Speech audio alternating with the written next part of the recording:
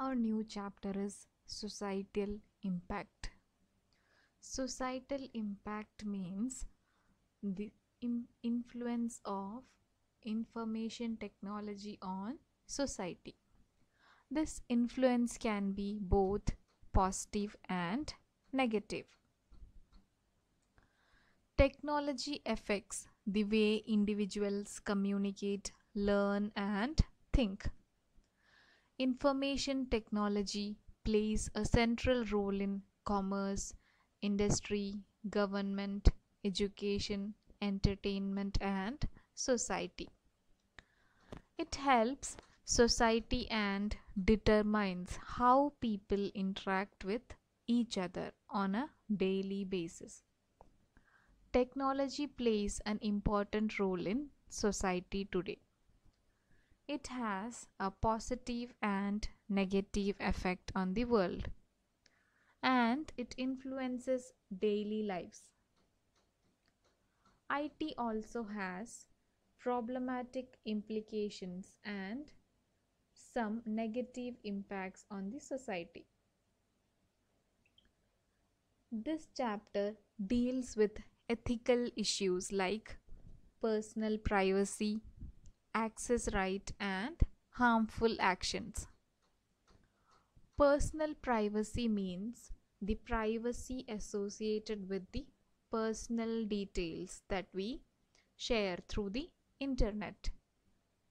And access rights are the permissions an individual user or a computer application holds to read, write, modify, delete, or otherwise access a computer file.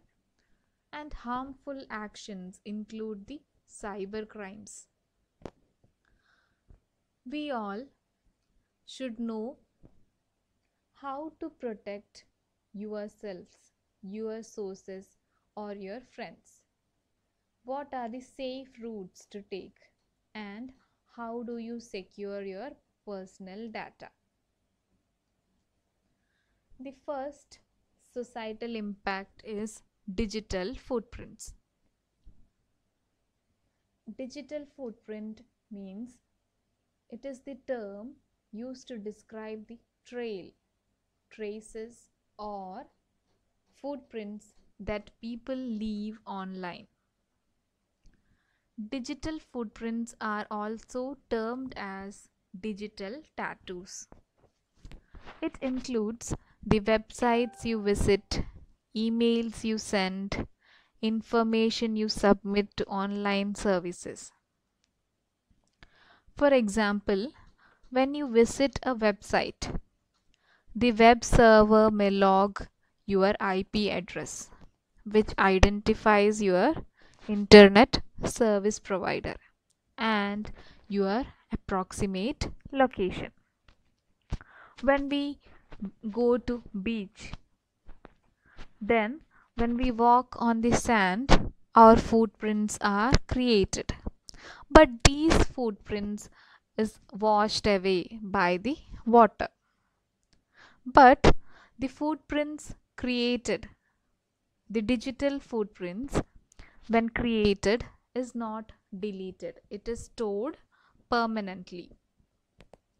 Digital footprints are classified into active digital footprints and passive digital footprints.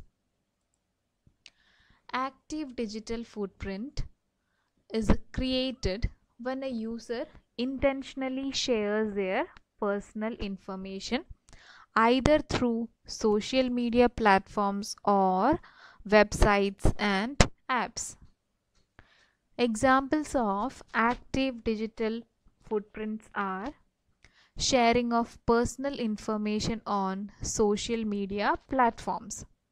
When we share our videos, photos through Instagram, Facebook, or any other social media, we are creating an active digital footprint. And working with online forms such as logging into Facebook, Instagram, Gmail, or filling any online forms creates a digital footprint. Or accidental or intentional acceptance to install cookies when our browser asks us to install it. This also creates an active digital footprint. Now, passive digital footprint. A passive digital footprint is created when information is collected from the user without their knowledge. For example, the passive digital footprints are created when the websites that install cookies in the user's device without the user's knowledge. Apps and websites that use geolocation to detect the user's location also stores passive digital footprints. And social media news channels and advertisements that use comments, likes, and shares of the user to know about their profiles and areas of interest. Based on these interests, they serve the advertisements. So these all creates a passive digital footprint. Next is measures to be adopted to manage digital footprints. First one is enter the name into several search engines. When we create any change our usernames, then we have to search that particular site through different search engines. Suppose we have changed the username in Facebook, then we have to search that Facebook page through different search engines and check whether the old page is similar with the new page. If it is not similar, we have to contact the administrator. Next is double check privacy settings. Don't trust unsafe sites, that is sites without HTTP prefix. Privacy settings on social media allow us to control who sees our posts and social media streams. Next, create strong, memorable passwords. We have to create passwords using a combination of words, numbers, symbols, upper and lower case letters. Then keep all softwares up to date. Many viruses and malware programs may affect the system if our softwares are not updated. So we have to update the softwares, that is to make all the softwares up to date.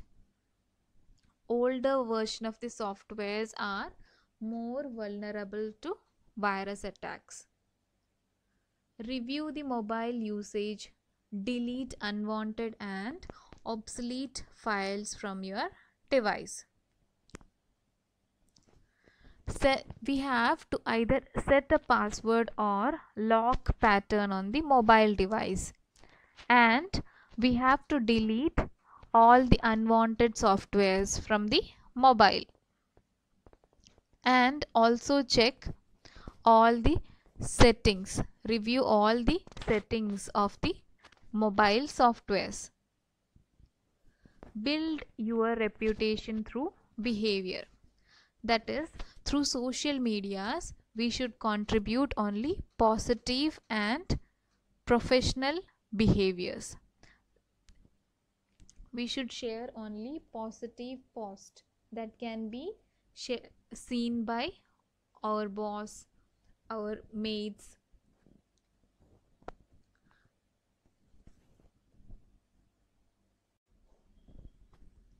Net and communication etiquettes. What is etiquette? Etiquette is the polite behavior of a person in a society. Then what is netiquette? Netiquette is the short form of internet etiquette or communication etiquettes over the internet. Netiquette is a code of good behavior while working on the internet. There are certain do's and don'ts while using the internet. Let us see what are the do's. We should keep messages and post brief. That is, write a brief content, a small content containing all the details. Then read your post or email to make sure they say what you intended. If you write a post, read it again and again.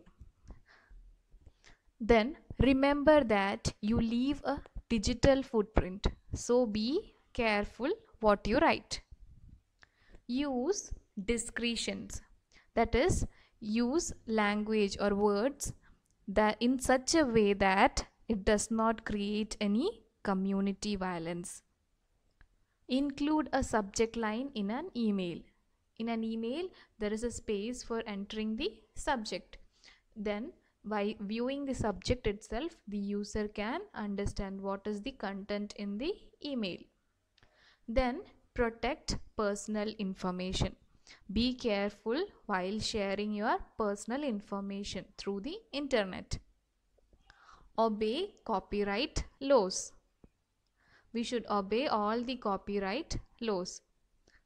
Then stay focused and stick to the topic. We should not deviate from the topic what we are posting on the internet. Then let us see what are the don'ts while using the internet. Post inflammatory or offensive comments. We should not post any bad comments through the internet. We should not write our comments or messages in full caps because it is considered as shouting on the net. Respond to internet trollers or personal attacks. We should not respond to any internet troller or personal attacks. We should just contact the cyber cell. No need of personally sending any personal messages to the internet trollers or personal attackers. We should not post private or embracing images or comments. We should not send any personal images or comments. Use sarcasm. It might be misinterpreted. We should not use any words that can be misunderstood, which makes a person insulting. Violate copyright laws. We should not violate any copyright laws. We should make sure the work is our own or properly cited. If you are using any other's work, we should provide a citation that we are using somebody else's work. We should not exclude people or talk behind their backs. We should not send spam messages, unwanted messages, mails to somebody else. Data protection. What is data protection? Data protection is the process of safeguarding important information from corruption, compromise, or loss. Data protection addresses the practices, safeguards, and binding rules put in place to protect your personal information. It ensures that it remains in control while working online. That is, our data remains in our control while working online. There are certain issues that can happen to the data that we share online. Let us see what are the issues. First is physical data loss. There is a chance that The data is not no longer accessible in the storage media like hard disk or SD cards. Then attacks by malware like virus and worms. Virus and worms are malwares. Virus is a program that depends upon a host, and worm is a standalone program. Next is targeted by hackers. Our data is always targeted by hackers. Then distributed denial of service attack. This attack is a malicious attempt to disrupt normal traffic of a targeted server. This attack makes us a website not available by continuously creating a traffic for that website, and the normal users using the website will not be able to access that website. That is called distributed denial of service. Then loss of money. Through sharing online or banking details creates a threat to loss of money. Then intellectual property at risk. Intellectual properties are properties like patents, copyrights, trademarks, etc. Internet can cause threat to intellectual properties. So there are certain methods through which we can protect our data. Let us see what are the different methods. First one, through data encryption.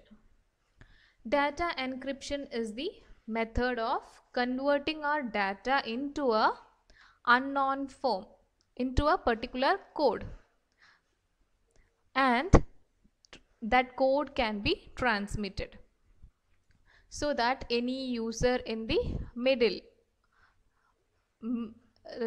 in the network, if accesses the data, will get only the encrypted format and will not be able to read the content, original data. Then the original data at the receiver end will be decrypted and obtained by the genuine user. Not sharing private information such as passwords, credit card credentials, etc. We should not share our passwords or credit card details through unknown or unsecure websites or unsecure medium. Not oversharing on social networking sites using public domains. We should not share large number of data through social networking sites. Adopting complete security mechanism for protection against possible threats.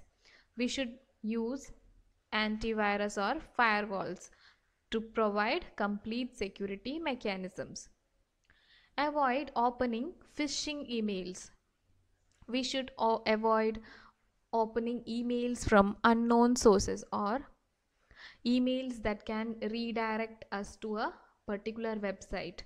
That website may resemble to us like a genuine website but may be a malicious website, may hack our personal details. So avoid opening phishing emails. Then be careful about using Wi-Fi connections. We should not use public Wi-Fis, the Wi-Fi connections provided through railways, airports or bus stands, that should be avoided. Being alert to impersonators. Impersonators are those people, they pretend to be a person who are familiar to us. So be alert to impersonators. Intellectual property rights or IPR. Intellectual property rights are the rights given to persons over the creation of their minds. They usually give the creator an exclusive right over the use of his or her creation for a certain period of time. Intellectual property right refers to creations of the intellect, hence the name intellectual property. Inventions, literary and artistic works, symbols, names, images, and designs used in commerce are part of it. You have seen the logos of different companies. These are all part of intellectual properties. These logos come under the trademarks, and this intellectual property is classified into two: industrial property and copyright. Industrial property protects inventions, and copyright protects literary and artistic works. You can see the copyright is given to the books written by certain authors, and the trademarks for logos of different companies, and patent is given for the inventions. For a particular year or particular period of time, a patent is granted for a particular invention. Let us see what are industrial property and copyright. Industrial property includes inventions. For that, patents, trademarks, industrial designs, commercial names, designations, and geographic indications like location specific brands, etc.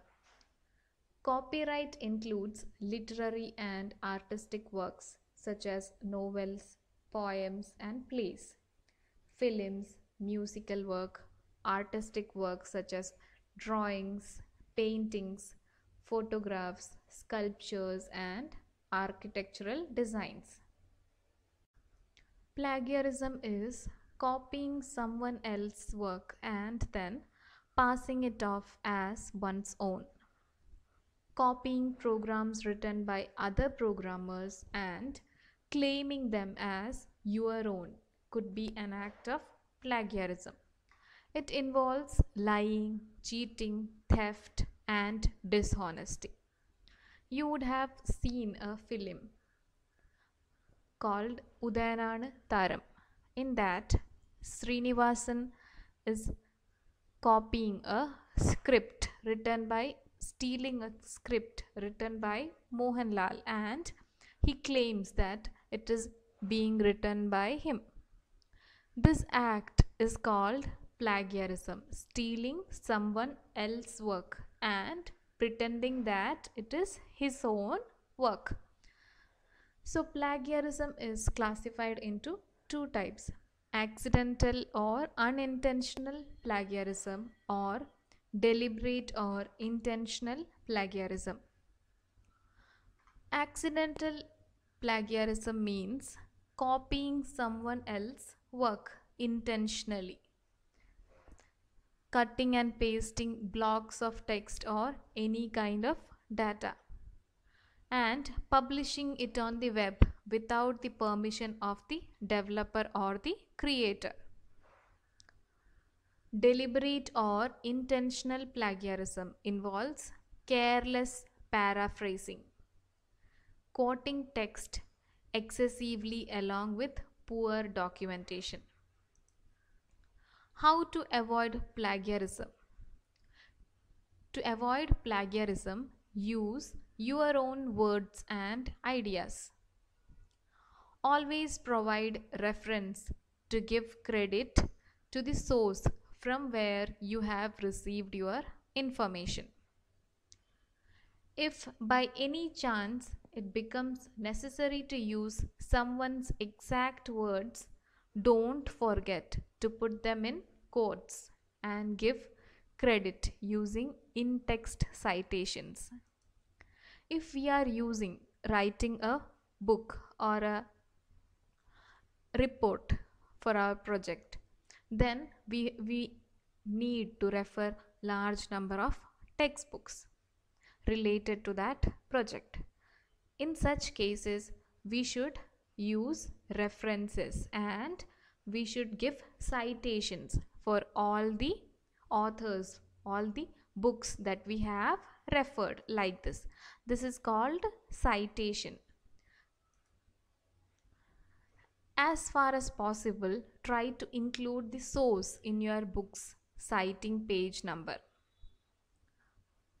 Cite the name of the website, a URL, or the name of the authors and acknowledge them if you have used their work after rearranging the order of a sentence and changing some of the words.